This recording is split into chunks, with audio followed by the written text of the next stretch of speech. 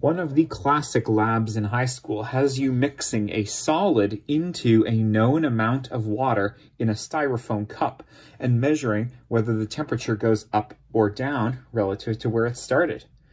Using the temperature change, you can figure out how much heat was either released or absorbed, and then you can get heat per mole, or enthalpy, as long as you know how much solid you dissolved.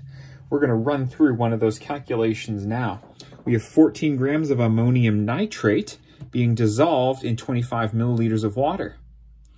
The initial temperature is 25 degrees Celsius, and after the mixing, the temperature has gone down to 23.10 degrees Celsius. It's still about 25 milliliters of that solution. The volume would have changed a little, but it was 25 milliliters of water to start with. So let's get down to business here. Let's figure out how much heat was either released or absorbed in this process. Amount of heat, Q, is measured with mc delta T. M here is the mass of the thing that is heating up. That's water for us, and it's 25 milliliters, which counts as 25 grams, because water is 1 gram per milliliter around room temperature. C is the specific heat capacity of water. That's 4.184 units of joules per gram degree Celsius. Notice that the grams here match as a unit. And then we need the delta T, or the change in temperature. Now, I actually don't have that. Delta T is your T final minus your T initial. My final temperature was 23.10 degrees Celsius. My initial temperature was 25.00 degrees Celsius. When I subtract those, I end up with negative 1.90. It is negative because the temperature went down. So I'm going to plug that in here, 1.90 degrees Celsius. Water, or energy, heat, has escaped or been absorbed from the water, and that's what caused its temperature to go down. 25 times 4.184 times 1.9, oh, sorry, negative 1.9 gives me a Q of negative 198.74. The grams cancel, the degrees Celsius cancel, and the amount of energy that I'm left with here is in joules. Okay, so what that means is that dissolving this many grams of that solid required 198.74 joules of energy to leave the water.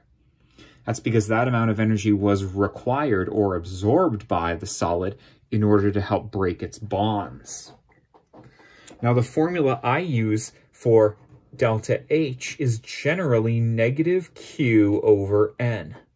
Now, that's because the Q you're measuring is usually for the surroundings, in this case, the water. And the delta H you're calculating is for the thing that's actually doing the reacting, the system.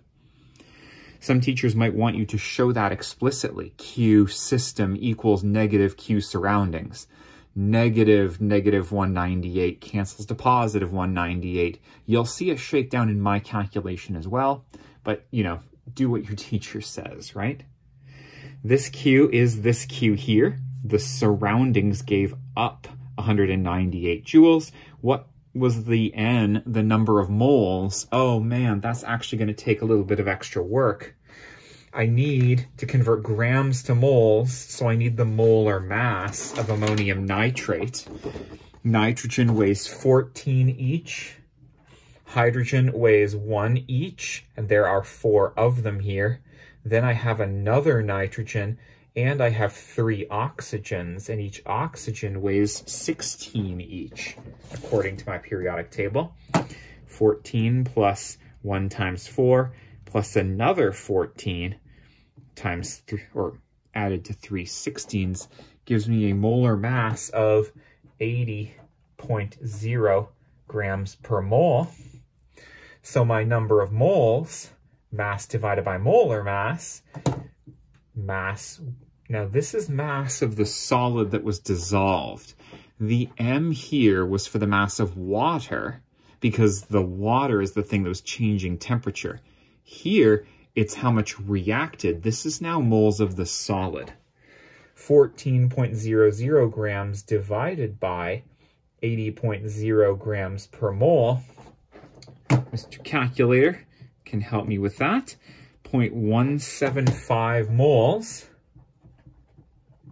That's the N that's going to go there. Okay.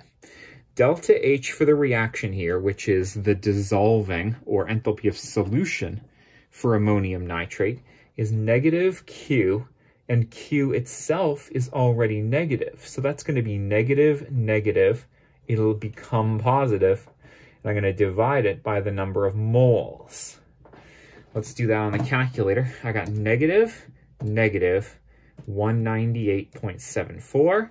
Oh yeah, it is positive. Look at that. Divided by 0.175. That's 1135.66. And the units are joules per mole. Lots of teachers like this in kilojoules per mole. So I'm just going to divide by 1,000 to do that conversion. And I'm going to be careful about my significant figures. These all had 4 significant figures, but when you did the subtraction of the temperatures, you had to keep 2 decimal places. That's how sig figs for addition and subtraction work. And this went down to just 3 significant figures. Even though you started with 4 each, the way they subtracted, you only got 3 digits of precision there. Which means I need 3 significant figures. 1, 2, 3. That 3 happens to go up because what's after it is more than just a pure half. So I end up with 1.14. And remember, I divided by 1,000 to convert this to kilojoules per mole. Now, I don't think that's the actual enthalpy of dissolving for ammonium nitrate. I made this up, right? But the process is what you're practicing here, right? You're using the water's temperature change and mass to get the Q, or amount of heat absorbed or released. You're using the initial mass of the thing you're dissolving to get moles, and then you can divide energy by moles to get kilojoules per mole, which is always how we measure enthalpy. Beautiful. Hopefully you followed along and were able to do that for your data. Thanks for being with me, and best of luck.